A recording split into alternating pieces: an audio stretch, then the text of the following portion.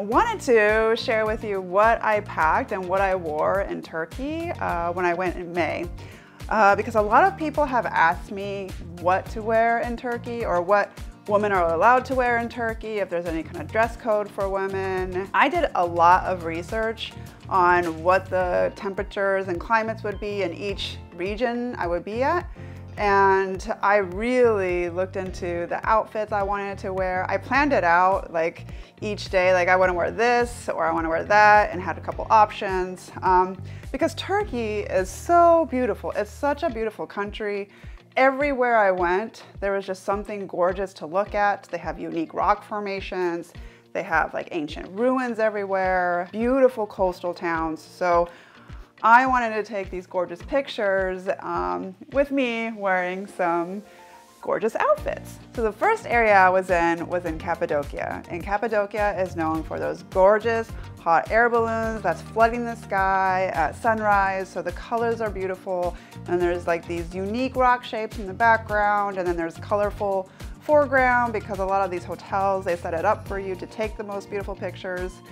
So I knew I wanted to have a beautiful dress for that location. Turns out the entire 4 days I was in Cappadocia, the hot air balloons did not fly. We just had the worst luck, and it was windy conditions every day we were there, so they had to cancel them every morning. It was still beautiful and the setting was still gorgeous, so we took some pictures and I still got to wear my dress because a lot of the hotels in Cappadocia are set up with nice rooftops so you can take those gorgeous photos with the hot air balloons, because that's what they're known for. So I got this long maxi dress on Lulu's. I did a lot of my dress shopping on Lulu's because they always have gorgeous dresses for great prices. They range from anywhere from like $50 to maybe $100 max is what I would spend. And this dress was great. It shot beautifully with the colorful setting in Cappadocia.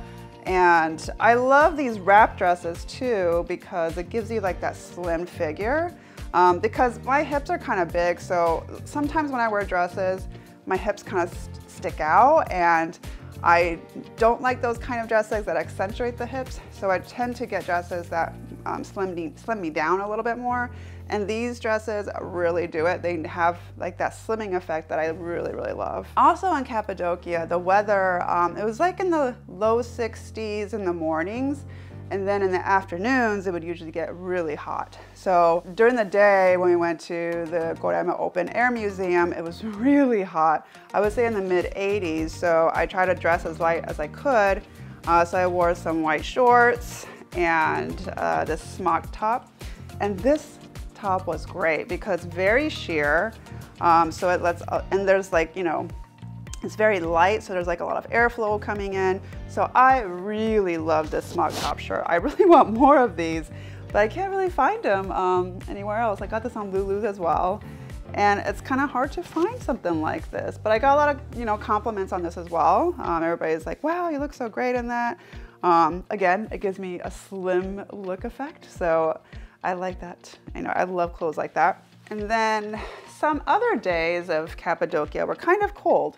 So if the sun wasn't out and if it was like drizzly or about to rain and it was pretty windy, it would get kind of cold. So I had this Anatomy outfit, which was great. I had these cool pants by Anatomy. They're called the eye pant. And what's great about this is, first of all Anatomy clothes are super lightweight. They're actually made for travel. They have lots of pockets. They're stretchy, flexible, and they also dry really fast too, and they're wrinkle free. And this one in particular is called eye pant because they have the pockets on the sides here where you can put like your phone. And so I wore this with this windbreaker jacket and a top from Anatomy as well. This whole outfit was actually Anatomy. I love Anatomy clothes, especially their jackets. They make really cool styles. They always have pockets. They have cool zippers on them. And this one in particular I liked because it has a hoodie on it, and you could actually take it off if you want to with the zipper. Also, you could tuck it in behind and like zip it up as well. So many options with this jacket, and it came in really handy, not only on the rainy days in Cappadocia, but I used this for traveling whenever I was on the plane because I like the zippered pockets on the side as well, so I would keep like important documents in here, like my boarding pass or my passport, and just zip it up. And I would have it handy whenever I needed to board the plane. And then I took one other dress.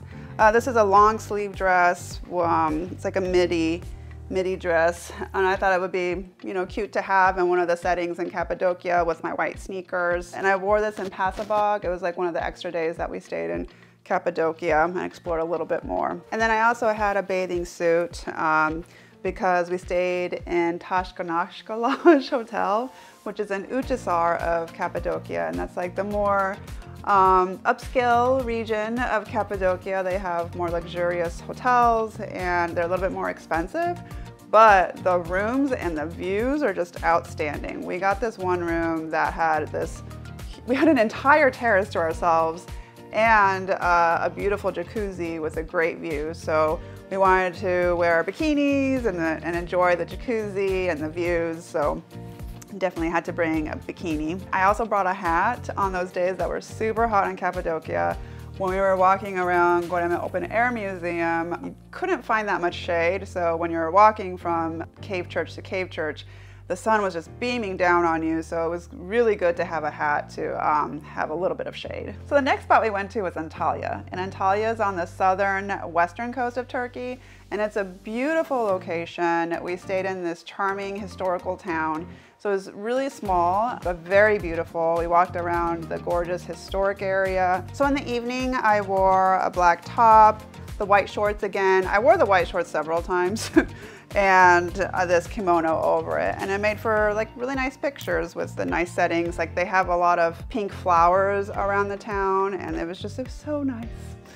And then I also wore a nice dress, kind of like a beach resort kind of dress. This was a very long dress, again from Lulu's. I get all my dresses from Lulu's because they know what's trendy and the material's pretty great and they fit pretty nice as well. So I really stand by Lulu's clothes. Oh, and I forgot to mention that Antalya's weather is like beach weather. So in May, it was around 70s in the mornings, and then during the day, it was like in the 80s, so it did get pretty hot. I also stopped by Perige, which is an ancient city that's about 20 minutes from Antalya. And this place has no shade at all and not really any breeze because we're a little bit away from the coast at that point. So I have my hat and then I wore like this sporty black dress. And this was great. It's easy to move around in. It has this cool racer back, open back here. And I really love this dress because it's just really easy to move around in and it's very lightweight. And this one is actually by Athleta. So they actually have really cool sporty dresses that you could wear, and I wore white sneakers with it. But yeah, it was perfect for exploring an ancient ruin area. So next I was in Kaş, which isn't too far from Antalya, and it's also on the southern coast, and it's a really charming beach town. It's actually really famous for scuba divers, but we went there just to lounge around on the beaches because the beaches around there are so beautiful. So I knew I wanted to have kind of like these resort type of clothes that was colorful and cute. So I found this top. I found it on Revolve, and these beach cover-up pants. I love cover-up pants. They're the best. So they're very comfy, and I like this elastic waistband in the back, but you know, it's not elastic in the front, and you can tie it on the front or on the side. It's wide leg on the bottom, but it went really great with like a crop top like this, or I would wear my bikini underneath. And you know, whenever we stop by a beach, I would just take it off and have my bikini ready underneath. So yeah, I was really love this outfit. It's one of my favorites. Other than that, I had a dress that I wore. It was actually from Amazon, and I just wore a belt with it and kind of walked around the resort we were at. But yeah, Kaş is just like a super relaxed, chill vibe, and we spent a lot of time on the beaches and just relaxed. And then on our way to Pamukkale, we stopped by a little town called Kalkan, and it's really close to Kaş. We thought we would stop by really quick and take some cute photos because we saw, like, again, you know, it's a charming little beach town. So I wore my white shorts again, and I wore like this bell sleeve top, which was like off shoulder. I normally don't wear shirts like this, but I thought this was really cute and would match like one of those coastal towns in Turkey, so I really like this outfit and this top. So next we stopped by Pamukkale, which is famous for those thermal springs that look like snow. I mean, it's just absolutely gorgeous, and it blows your mind when you first see it, because, or still when I look at it, I'm like, wow, what a beautiful location. It's just so unique. I knew that I wanted to have a bathing suit that would pop in the photos, so I found something that would pop. I got this red and black bathing suit. I actually found this on Amazon and I thought it was really cute. It fit really nice. I really liked this Amazon bikini a lot, and it came out really great in the photos, just like I wanted. And yeah, I highly recommend this bathing suit. It's not bad for the price, and I mean, it's from Amazon. And then afterwards, I wanted to check out another ancient city, which is in the same location as Pamukkale Thermal Springs. It's like right next to it, or it's within that area. Since we were at the pools in our bathing suits, instead of changing out of my outfit, I thought I would just wear this black wrap skirt. You know, the top was kind of like a cute crop top, so I wore this and the wrap skirt together at the ancient ruins. And I mean, I thought it worked out great. And then I also had these beach cover-up pants that I wore an extra day in Kaş and an extra day in Pamukkale, because I love colorful beach pants, and yeah, these were great too. And these actually have an opening on the sides, which gave it a kind of a different look. Guess where this is from? Lulu's. And the last city we stopped by was Istanbul, which was huge. So we had a lot to explore. And one of the things you can explore in Istanbul and what they're well known for are their mosques. And this is where you have to dress specifically for women. You have to cover your head, and then you also have to make sure your shoulders and your knees are covered. So something like this with a headscarf, you just have to put it around your head. I actually bought this scarf ahead of time online on Amazon, and I really like the colors on it, and I knew I wanted to use it not just for covering my head at the mosque, but I used it a lot as like a ponytail holder and put it in my hair a lot to have colorful photos. For the mosque, and when I was walking around town, I would wear a skirt, a long mini skirt, and a black top. So this was a super comfy outfit that I wore. And then when it was cold, because in Istanbul, it was actually cold in the mornings. It was 60s in the mornings and the evenings, and during the day, it was really nice in the 70s. But in the mornings, I would wear like a jean jacket to keep myself warm. But by the time it was in the afternoon, I didn't need a jacket anymore. And then I also had a couple other dresses. This is one of them. This is one of my favorites. I actually wear this a lot because I love the pockets. And then this black dress I wore a lot too, because I like the poofy sleeves, and I like that it was solid black, and it matched with my silk scarf when I wore it in a ponytail. And then finally, this dress.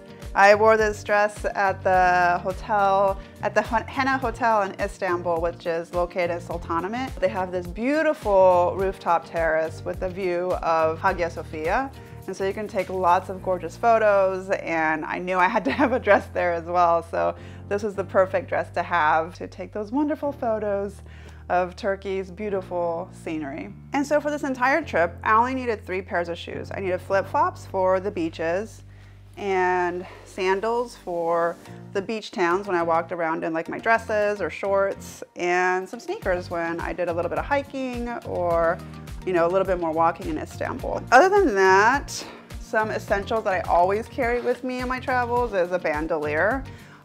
We've done several videos on bandolier explaining what it is and how awesome it is, but it's basically a crossbody iPhone holder, and you can switch out the straps, the cases, And the cool thing is that they have a pouch in the back where you can store your credit cards and identification. So you have everything in one. And I really like this because I never lose it anymore. I never lose my phone anymore. And I always have my cards with me. So this is always great to have. And also I always take my PackSafe anti-theft backpack. This is the CitySafe CX. And I really love this backpack because it fits so much. It's stylish, and I put my camera in here and other things that I need while I'm traveling, exploring sites. And also it has these awesome anti-theft features where you can lock it in securely or do a double lock up here so that you can deter the thefts. And that's what I packed for 2 weeks in Turkey in May. I hope this video helped you out. If it did, please give it a thumbs up. And if you want to watch more of our videos, please subscribe to our channel. Thanks for watching. Bye.